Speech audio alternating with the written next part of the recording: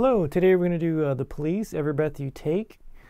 And today I'm using the Marshall Origin 20 along with the EVH chorus pedal. And let's see what that sounds like. Here we go.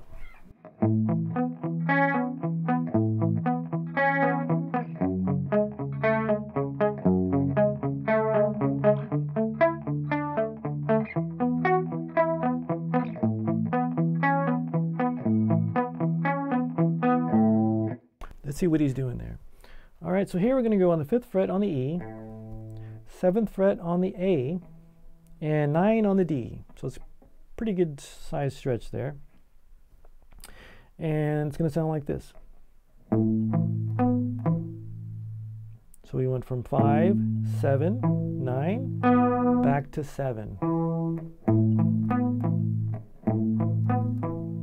And here we're going to leave our middle finger and our pinky there at the same spot.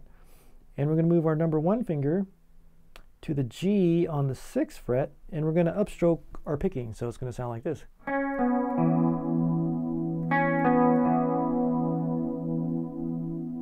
And we're going to go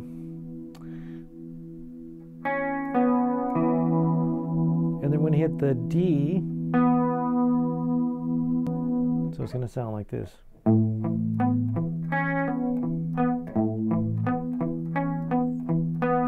Same exact picking technique, but we're going to the F sharp, 2nd fret E, 4th fret A, and 6th fret D.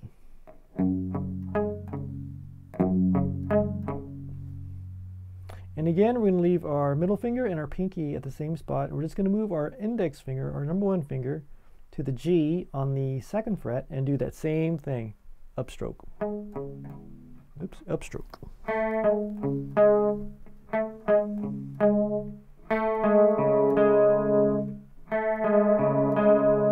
And the secret to this song is your palm muting, so you don't want the notes to ring that long.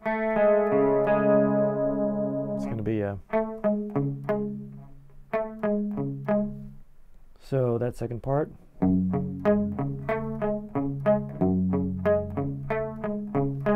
All right, now we're going to go 5th fret on the A, 7th fret on the D, and 9 on the G.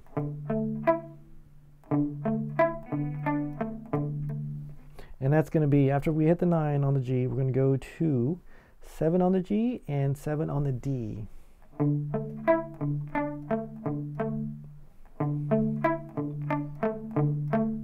See how that is? And we do the same thing, but we're going to move up a whole step. So we're going to be on 7, 9, 11 on the G, and then we're going to go back to 9G and 9D. So...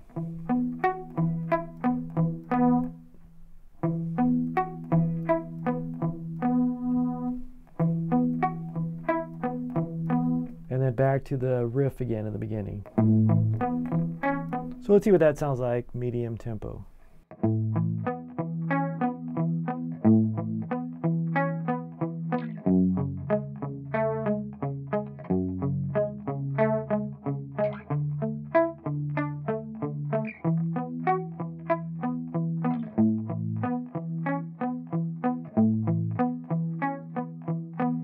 And then on that other part, I think it's when he says, "Oh, can't you see," or something like that. We're going to do the same thing again on the 5th fret A, 7th fret D, and 9th fret G. Instead of going up, we're going to go down to 3rd fret A, 5th fret D, and 7th fret G. And then again, we're going to move our pinky to this form again, like a power chord type thing. So on our ring finger, 5G to 5D. So let's take it from that part, from the A.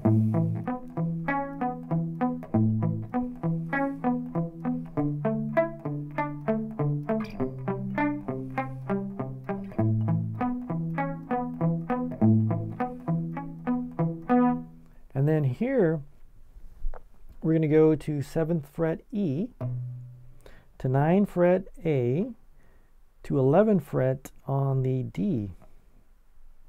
And it's the same thing.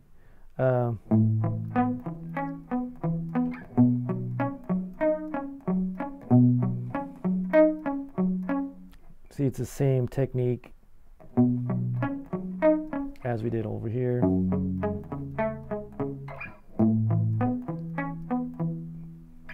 So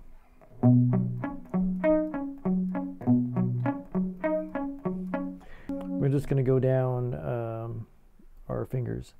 So meaning we're going to be 7A to 9D to 11G.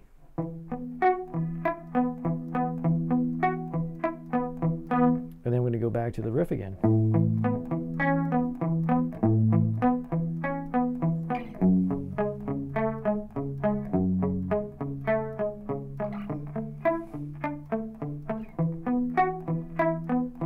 And then it goes back to here again, the F sharp.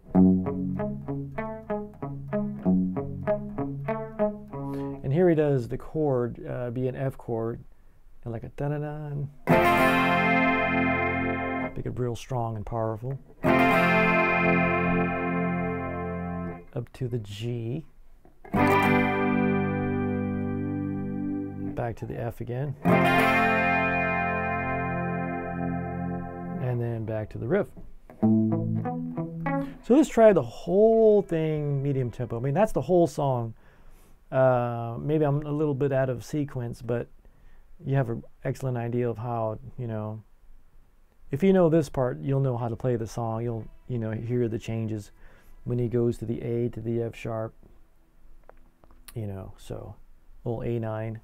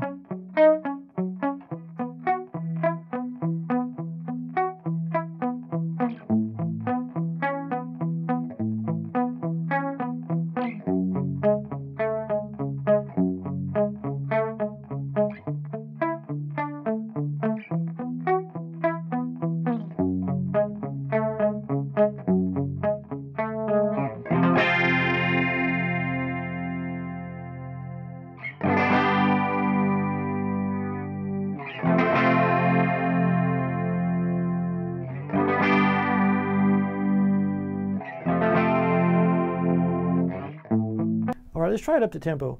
And I think the effects, he has a chorus and he has a delay and he has a reverb. But for lesson's sake, you know, the delay is going to wash some of the notes and this and that. You just kind of want to hear the notes and add the coloring later. So let's see what it sounds like. 2, 3, and...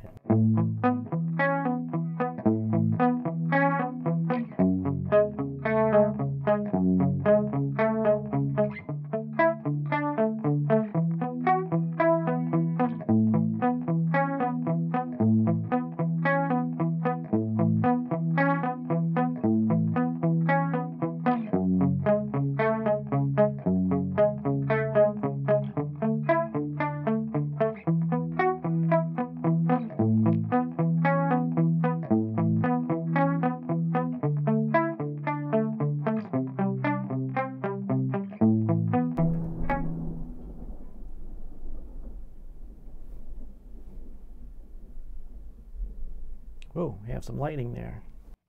Where do we leave off at? Whoa.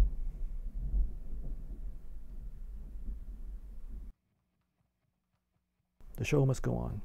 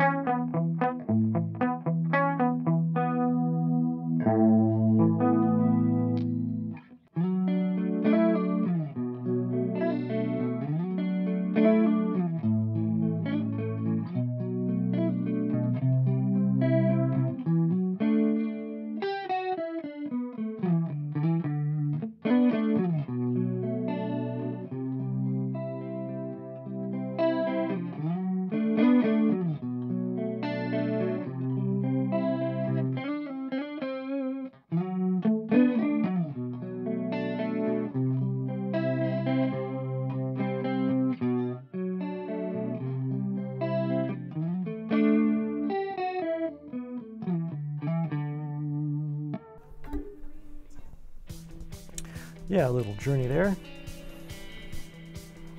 Matter of fact, I'm going to do a journey video of the Steve Perry bench. As soon as the weather gets a little bit nicer, I'm going to head out to his hometown and check out his bench that he has there, Steve Perry bench. And yep, I'll post that up as soon as like I said, as soon as the weather clears up. I'll be heading out there.